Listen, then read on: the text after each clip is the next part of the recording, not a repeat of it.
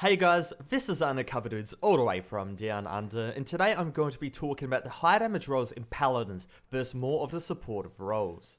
The reason I bring this up is because on the Paladins subreddit there was a post that went into detail about the current state of casual and how people just insta-lock who they want to play. This means that if, for example, you wanted to go and play Kinessa, you would be putting your team at a major disadvantage in comparison to playing like a healer, like Ceres or something along those lines, because there's already 2 to 3 people that have gone and insta-locked a DPS or flanking characters. This, especially in the lower levels, is a very big problem, even more so if they have absolutely no idea on how to go and play the champion and the game just turns into a one-sided shitfest. Now let's go and set the scene and do a quick overview of why this goes and occurs less in Overwatch. Now yes, I'm talking about Overwatch in a Paladins video, but it really does give some insight into why it's a very big problem here. In Overwatch, as we all know, you can go and swap heroes on the fly. So as the game goes and starts, everybody just kind of shuffles in line, people go and talk in chat, people go and talk over voice chat, and then in the end of it, it comes to some form of an agreement and a team composition is formed. Now generally there is a bit of an argument over who is the DPS characters and who is the tank or the healer, but 9 times out of 10 that is solved before the match actually starts. But the thing is, if the DPS is not doing so well, then the flaming really just comes in quite hard. Team subs flaming the DPS overall, forces him to go and swap, another player goes and takes that place, and then overall you try it again and rinse and repeat until you get a working formula. In Paladins, that is obviously not the case. I don't think it's because people don't want to go and play tank or a healer, it's just you have to be 100% faithful in your team. You have to commit to a whole game of just that role. While most people would be okay with doing half a game and then going and swapping out to, let's say, more of a DPS or a damagey class, doing a whole game is quite tiring for some people.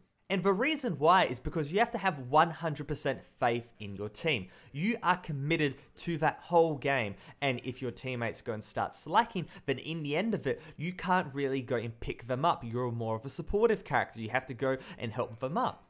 Now with that said, with the implementation of Ceres does a lot of damage, and a lot of people are going flank Ceres and just trying to go and get a lot of damage down. Obviously, that would be more of a last resort when people are trying to go and do it as a first resort, but with all of that said, her healing is really good as well, and overall that's why she is quite a good character. But with that said, in general, if you're playing a very healer and in the end of it, your team just starts going down the shitter, you kind of start losing faith. And after this has happened a few times, then in the end of it, you might go and result to insta-locking because you don't believe the team. Doesn't even matter if you don't know who's on your team, you're just in a random lobby, you go into it. You really don't have much faith in your team in order to go and perform, and that's why these insta-locks go and happen. Personally, I think this is a good reason why a lot of people are going picking up Pip or Fernando or Ruckus. Not only do they go and provide utility for your team, you know, Ruckus being a tank, Fernando being that tank with a big shield, Pip being, you know, the pseudo healer and whatnot, but they also go and do quite a lot of damage, and in the end of it, if the shit goes and hits the fan, you can try to go and back up your team not only with your utility, but also with the damage. Now, I've gone and said it many times that Paladins has a MOBA-like feel, and from the champion select, this is very evident. In League of Legends, this problem of people going and not picking the quote-unquote right champions does go and occur, but it's definitely less prevalent due to people going and calling their lane, and if there is a bit of a contention, whoever went and called first wins, which is generally solved by the 3 other people in the lobby. This also happens due to everybody knowing that you should be running 1 top, 1 jungler, 1 mid, 2 bot. But with League of Legends, you don't necessarily need a tank or a healer in order to go and win the game. It would definitely go and help, and the meta is defined around healers and tanks and damage dealers and whatnot, but it's not completely set in stone, and so overall people can be a little bit more flexible. With Paladins, well, you would very much like a healer and you would very much like a tank, and someone has to go and play, so it is a little bit more tricky. Plus, nobody goes and calls their role in their champion select, and overall, that just kind of makes it very, very difficult in order to go and work out in that 30 or so seconds what your team is actually going to be doing. In the end of it, it's just go and lock in who you want to go and play, and if the team works out, it works out, and if it doesn't work out, well, bad luck. Now, how does this get fixed? In the Reddit post, OP went and suggested that there should be a bit of an incentive with EXP or gold in order to get people to go and play these more off roles. Now, I like the idea, I like the thought behind it, but this goes and promotes a more static team composition for every single game, which is a problem in itself. You want people to be a little bit inventive, you want people to be, you know, a little bit more unique with their picks and whatnot, but you don't want it to be too unique that you're going to be straying so far from the meta that overall you're going to be putting your team at a disadvantage. It is a very, very slippery slope.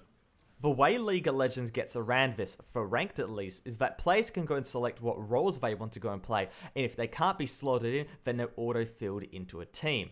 Now, this could potentially work in Paladins, but with that said, the meta is never really truly set. You have your damage, you have your, you know, flanking character, you have a healer, you have a tank, but then you could potentially want 2 damage and no flank, or you want more healers and less tanks, and none of these are wrong or right, and that's what I was talking about before, about the uniqueness of the meta and the uniqueness of picks.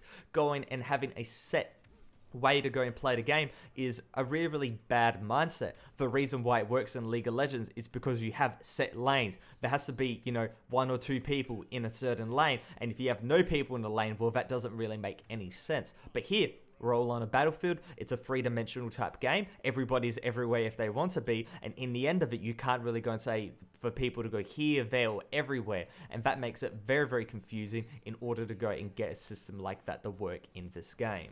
So overall, what I'm trying to go and say is there isn't any apparent solution right now. Now, a good solution, well, the way to go and help it out at least, would be to go and develop more champions that could go and act as healers, but also do some damage, or tanks that could go and do some damage. It's also, this whole problem is due to the fact that Paladins simply doesn't have enough champions. And I know this is in direct comparison to what I said a few days ago with the Lian video. Thanks for disliking that one, by the way.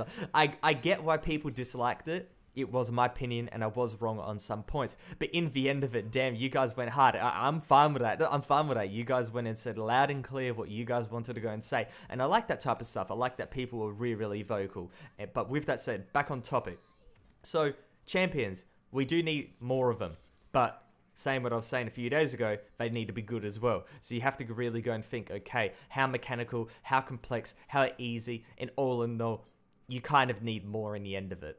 Now, a common pick that I've gone and see do a ton of damage, but also go and do a ton of healing is Grover. He heals quite nicely with that area effect, but he also hits really hard with his axes. Plus, he has some sick crowd control with his right click, and overall, he is a really, really cool champion. I love his kit, I love his identity, his ultimate is cool as well. Overall, really, really nice. But looking over the champion roster, there isn't really many healers in the first place. But with hi-rez's champion output, as I've talked about before, I have no doubt this will be filled out eventually. So in the end of it, I don't think it's a problem with the game itself. I think it's more of a growing pain. And as Paladins goes and grows more and more, when more champions are implemented into the game, more people go and start playing this game, I think overall people go and get a little bit more excited about playing these healing and tank champions. But with that said, hopefully you guys enjoyed this video. If you did, make sure to go and give it a like rating. But other than that, it's Undercover Dudes all the way from down under, out.